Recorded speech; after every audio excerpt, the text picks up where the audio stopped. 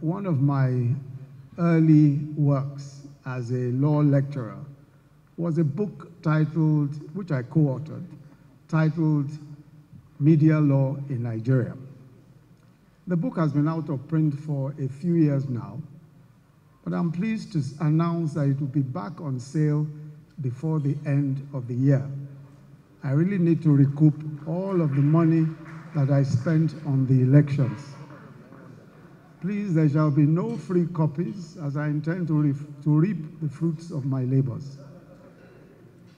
I'm a believer in the freedom of the press.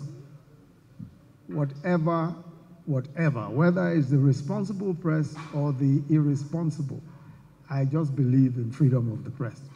Every morning, I receive a summary of most of the newspapers.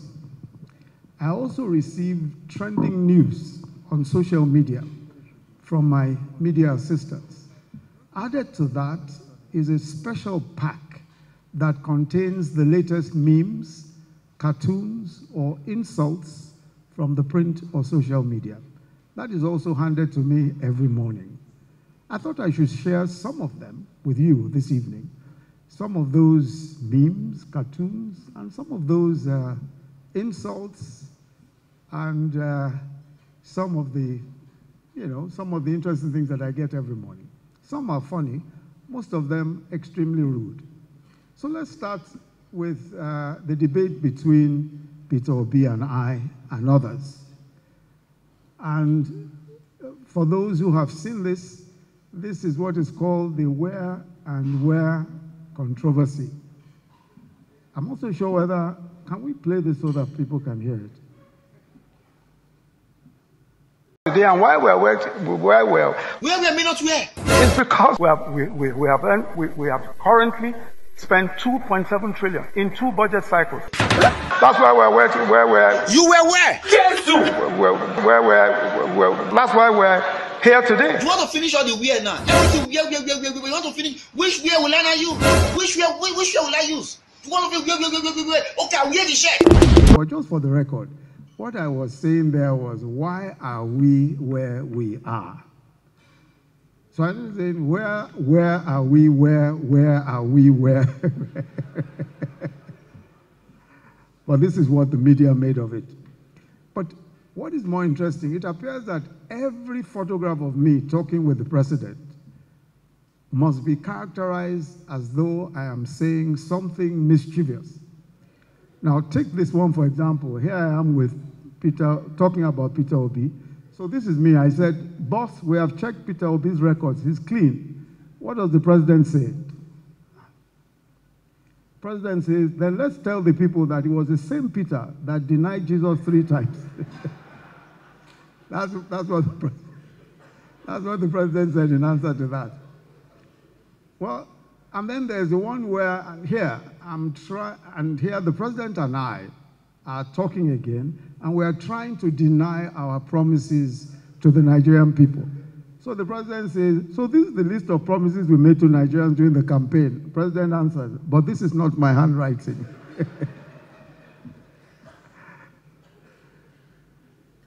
There's the other one, and this is what the president has to say on power. Sir, Nigerians are still complaining about lack of power. What should I tell them? Go and tell them that all power belongs to Jesus. I'm just a man, I can't kill myself. Finally, look at me there. They say, is that not Osinbajo?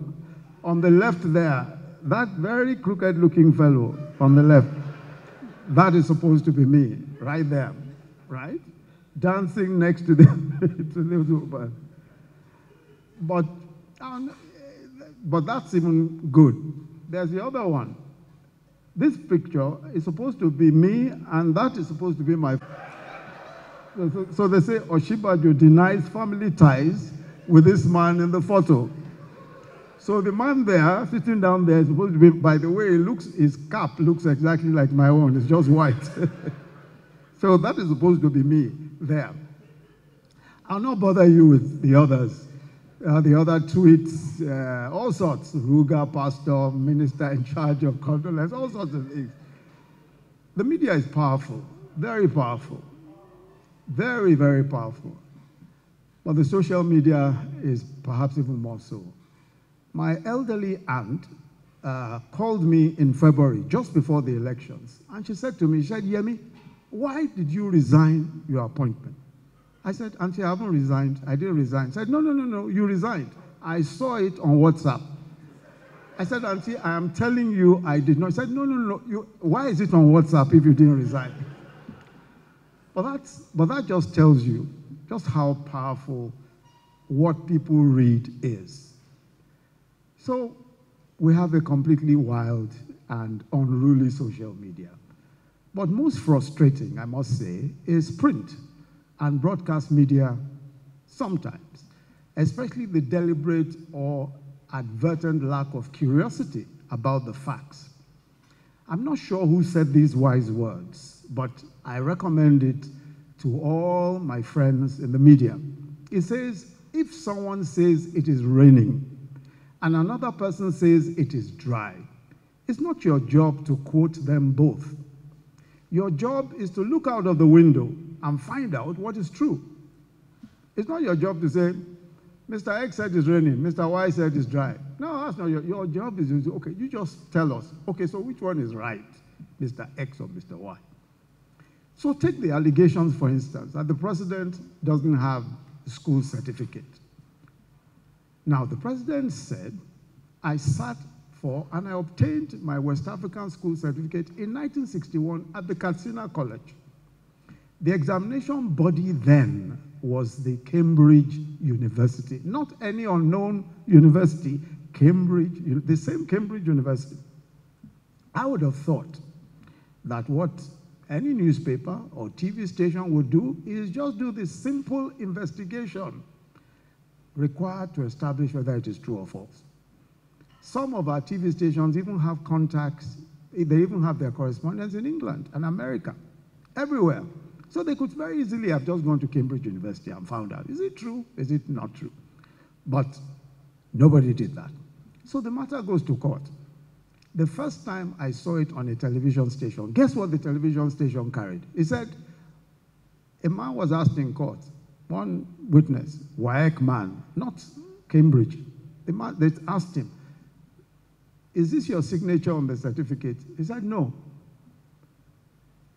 The television station said, WAEC official denies Buhari's certificate. That's false, completely false. WAEC official only knows about WAEC certificate. This is a West African school certificate by Cambridge University. But because nobody bothered to find out or didn't want to find out, the public believed a lie for so long, even after the president had brought his certificate from Cambridge West African School Certificate. So, with the ubiquity of social media and the anonymity, every day, the problems of a free press are becoming more and more complex and even more dangerous. So there was a video recently, I'm also sure whether we have that video, of an occurrence in India showing some people jumping out of a building.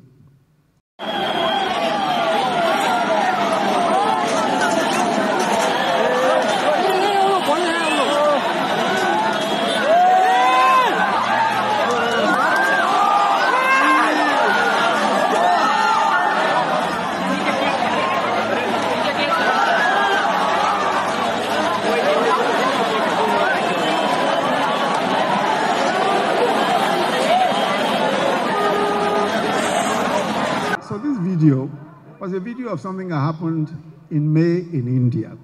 As you can see, a lot of the writing is even in Hindi.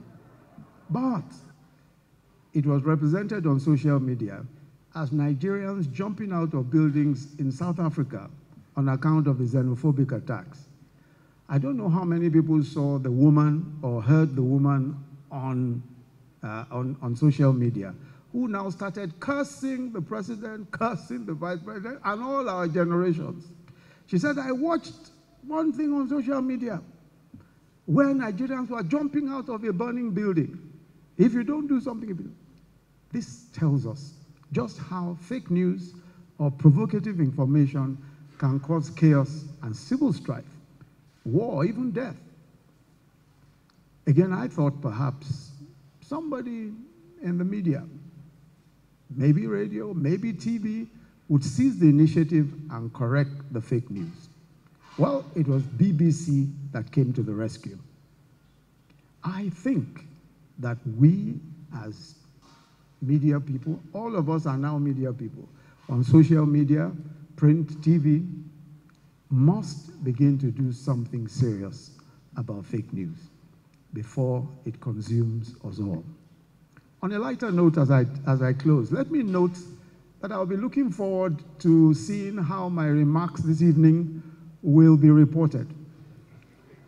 I intend to compare the number of headlines, some proclaiming Osinbajo blasts media practitioners, or perhaps some will say Osinbajo vows improved engagement with the media, or Osinbajo solicits greater support from the media, or on social media. Now, this is social media. Someone might say, Osinbajo says, no xenophobic attack took place in South Africa.